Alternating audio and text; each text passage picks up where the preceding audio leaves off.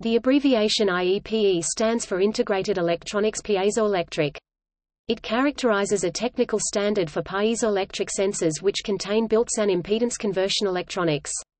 IEPE sensors are used to measure acceleration, force or pressure. Measurement microphones also apply the IEPE standard. Other proprietary names for the same principle are ICP, CCLD, isotron or deltatron. The electronics of the IEPE sensor, typically implemented as FET circuit, converts the high impedance signal of the piezoelectric material into a voltage signal with a low impedance of typically 100 ohms. A low impedance signal is advantageous because it can be transmitted across long cable lengths without a loss of signal quality. In addition, special low-noise cables, which are otherwise required for use with piezoelectric sensors, are no longer necessary. The sensor circuit is supplied with constant current. A distinguishing feature of the IEPE principle is that the power supply and the sensor signal are transmitted via one shielded wire.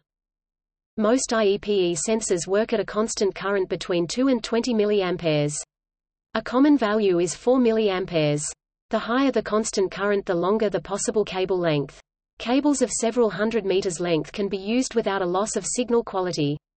Supplying the IEPE sensor with constant current, results in a positive bias voltage, typically between 8 and 12 volts, at the output. The actual measuring signal of the sensor is added to this bias voltage. The supply or compliance voltage of the constant current source should be 24 to 30 volts, which is about 2 times the bias voltage. This ensures maximum amplitudes in positive and negative direction. A typical IEPE sensor supply with 4 mA constant current and 25 volts compliance voltage has a power consumption of 100 mW. This can be a drawback in battery-powered systems. For such applications, low-power IEPE sensors exist which can be operated at only 0.1 mA constant current from a 12-volt supply. This may save up to 90% power.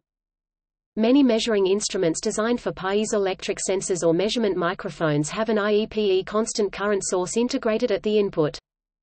In measuring instruments with IEPE input, the bias voltage is often used for sensor detection. If the signal lies close to the constant current supply voltage, there is no sensor present or the cable path has been interrupted. A signal close to the saturation voltage indicates a short circuit in the sensor or cable. In between these two limits, a functional sensor has been detected. The bias voltage is cut off by a coupling capacitor at the instrument input and only the AC signal is processed further. Piezoelectric sensors which do not possess IEPE electronics, meaning with charge output, remain reserved for applications where lowest frequencies, high operating temperatures, an extremely large dynamic range, very energy-saving operation or extremely small design is required.